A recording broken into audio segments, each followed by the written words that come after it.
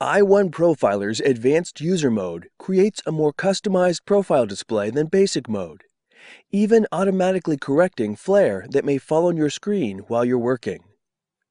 This video shows the i1Display device. However, other devices that support ambient light measurements can be used. Before you begin, warm up your display for about 30 minutes to ensure the color is stable. Select the Advanced Radio button, then Display Profiling. Across the bottom are the steps you'll perform to create your display profile. As you complete each one, click the next step in the workflow to move on. Advanced Mode allows you to save your settings as an asset for future use. After you make your selections on a screen, click the Save button. The new asset will appear here in the left pane, under the correct category, such as Display Settings, Profile Settings, Measurements, and many others. Then, when you're ready to use that asset, click Load and select it. The left pane also houses the Help menu. Click the question mark and it appears. Click it again and return to the list of assets. If you have more than one display connected, select the one to calibrate and profile. Then choose the type from the list. If you're not sure of your display's type, check the manufacturer's specifications. Then select the white point for your profile. At the top are the standard CIE daylight illuminance. D65 is the choice for most people working in photography and graphics. D50 is commonly used in prepress. Native will use the white point of your monitor. This setting is for those who already set the white point of their monitor through some other method and do not want to change it. Near the bottom are the options to set custom white point values.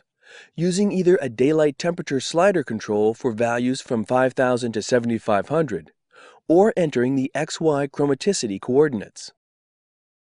For those working in a controlled lighting condition, there is an option to match your monitor's white point to the measured white point of your ambient light. This option can also be used to measure and match the white point of a viewing booth. I'll use the most common choice of D65. Next, select the luminance of the display. Most users of LCDs will find that 120 provides a display that is bright enough to judge color and details in highlights and shadows.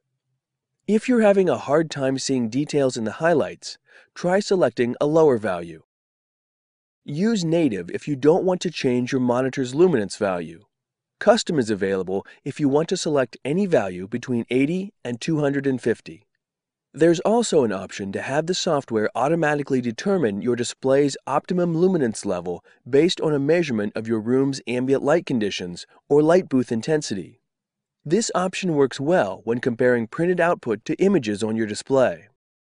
If you're matching multiple displays, marking contrast ratio will calibrate them to a similar dynamic range. Native uses the full dynamic range of your display, while Custom allows you to limit the contrast ratio to a value you define. Flare light falling on your screen can affect the display's contrast ratio. Flare Correct will adjust the measurements so they more accurately capture the contrast ratio and color capabilities of your display.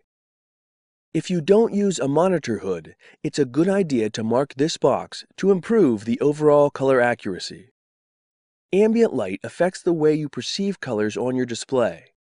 Ambient Light Smart Control will make adjustments to the display's profile based on measurements of your current lighting conditions. If your environment has poor or inconsistent lighting, we recommend using this feature. When placing the device, make sure it's in the general ambient light of your environment, not under a desk lamp, near monitor glow, or in a shadow. Let's move on to Profile Settings. These configuration options are for advanced users, and we recommend sticking with the defaults. Patch Set shows the color swatches that will be displayed and measured on screen. You have the option to choose one of the standard patch sets, small, medium, or large, and you have the option to choose custom colors as well. For example, you can load in a favorite image and the software will automatically extract the key colors from that image. Or you can load Pantone colors from the Pantone Color Manager application. Larger patch sets and custom colors can improve the overall color accuracy of your display profile. Today, I'll use the default patch set. You have two options for adjusting your monitor's brightness and contrast. If you select Adjust Manually, i1Profiler will guide you through the process to set your controls to the ideal condition. If you mark ADC, i1Profiler will make these adjustments for you. We're going to use ADC, but to see the manual adjustment process, watch the i1Profiler Basic Display Profiling video. Okay, it's time to measure. Click Start Measurement. The software will prompt you to hang your measuring device on the display. It's important to make sure the i1Display is lying flat against the screen. Click Next, and a series of colors will be displayed and measured.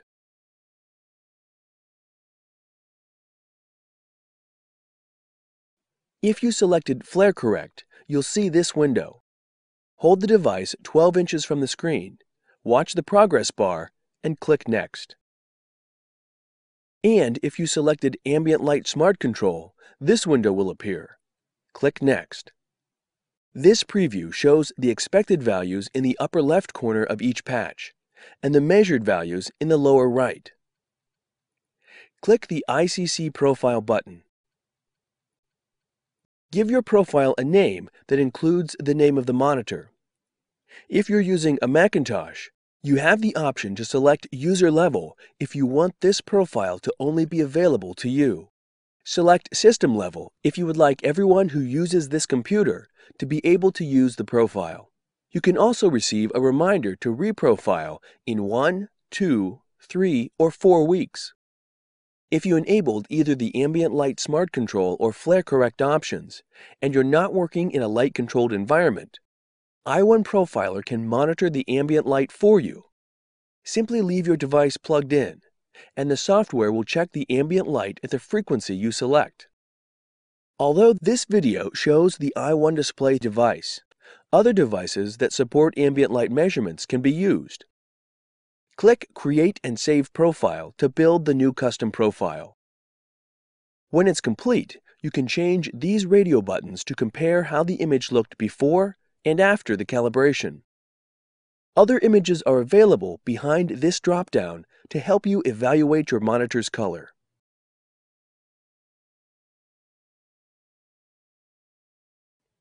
If you're curious, click the middle LUTs button to see which calibration adjustments i1Profiler made to the computer's video card. This fine-tuning helps match the display to the selected white point and gamma settings. And a gamut view is available by clicking the first button. With i1Profiler, it really is that simple to create a profile that is customized to your display and changing light conditions.